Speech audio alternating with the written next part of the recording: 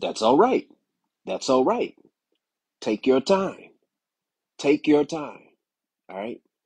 Some of the best sequels ever take about 3 to 4 to 5 years to be made. All right. Think about Toy Story. First one came out in what, 95, 94. The second one came out in 99. Third one didn't come out till like 2010. Then the fourth one came out in 2019. Then they got another one coming out in 2026. It's okay. Take your time. Terminator 1 came out in 84, 85. Terminator 2, was it 1991? Take your time. Take your time, young man. Mama used to say, don't you rush to get old. Mama used to say. Dad used to say that too, so they should include dad on that too.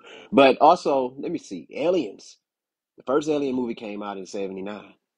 The second one came out in 86. All right. Yeah. So, hey, man, take your time. That's a 7 year difference. All right. But then they released the third one.